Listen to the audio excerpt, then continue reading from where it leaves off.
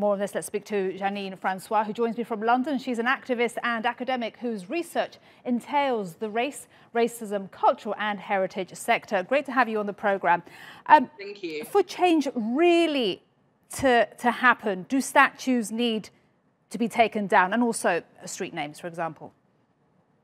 I think it's important. It's a symbolic gesture that we recognise how our public space, so the ways in which everyday British people walk around in our lived environment, is heavily shaped and marked by slavery and colonialism. So seeing statues can be such stark and heavy reminders to those whose histories are affected by it, in particularly someone like myself.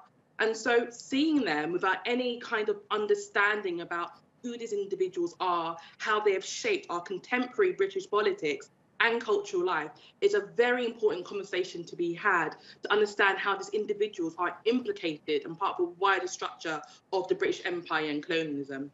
And Janine, you're in London. The Mayor of London, yes. He has an idea. He wants to have a review of all public monuments with a committee that he says will ensure it increases the representation of all minorities. Is this the way forward?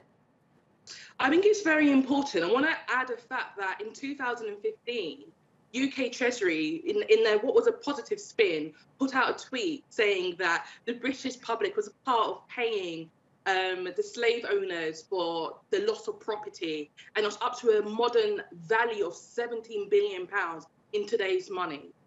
And so that's someone like myself and many other members of the public whose histories are tied into this. So yes, it's important that we have a variety of different stakeholders from different communities, from different backgrounds, professions, academics, activists, artists, people who live in the area, so everyday citizens, are, as a democratic structure, are involved in the impact of these kind of statues on our lives. Otherwise, it's a top-down approach, and people who have been campaigning for decades, have been raising these issues for decades, can have their voices heard. This is not an overnight thing. What we're seeing here is the bubbling of being left out of democracy, the bubbling and being, unheard and erased, not having a point of view taken on board. And so ultimately, in these kind of issues, people take things into their own hands. Now, that's not violent to me, or that's not, undemocratic. If anything, it's the complete opposite. It's completely democratic. It's completely just, because it means that people are saying,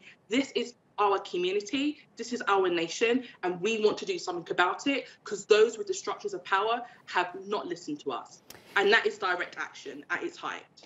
Janine, I want to read you a quote from Sir Jeff Palmer, Scotland's first black professor, and he advised caution. He says, "I'm absolutely adamant that if you start removing the statues or street names to do with slavery, in 50 years' time, you'll forget the history of that slavery." Will people forget? I know 50 years is a long time, but but will people forget? No, because 50 years, we're still remembering. We're remembering histories that happened over 300 years ago. And this, I'm a Caribbean person. That's where my heritage lies. I don't know my ancestors who were enslaved, but I know it happened. So I think it's quite a shallow argument to talk about removing structures as if it's part of a framework of public erasure. Well, I would argue we already function on colonial amnesia anyway. We hardly teach it in our education, in our curriculum, in the schools. I certainly wasn't taught about it. Janine, that's a really great point. I'm also from the UK, in London.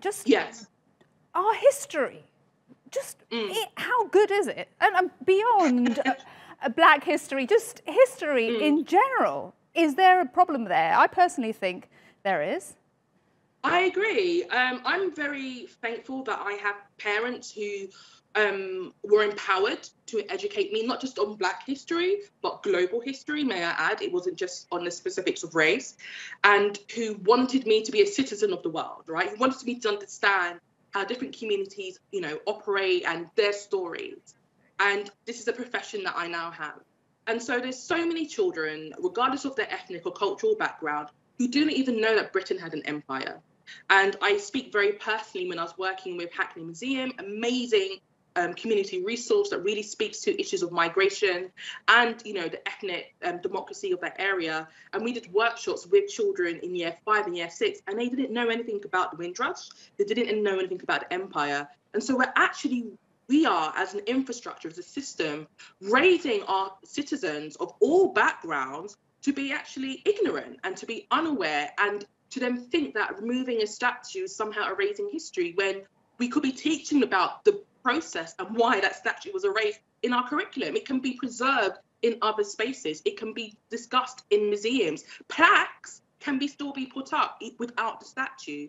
So the conversation of erasure, I think, is very shallow, and I think it's quite a kind of short-sighted conversation to not really tackle, I would say, the deeper issues at play. So just very quickly, I know this is a tricky one, but yes or no, is a plaque the solution? No, it's not, but it's the starting point. All right. Janine Francois, it's been a pleasure to speak to you, and it's really lovely to hear that a London accent when you're far away. Thank you so much.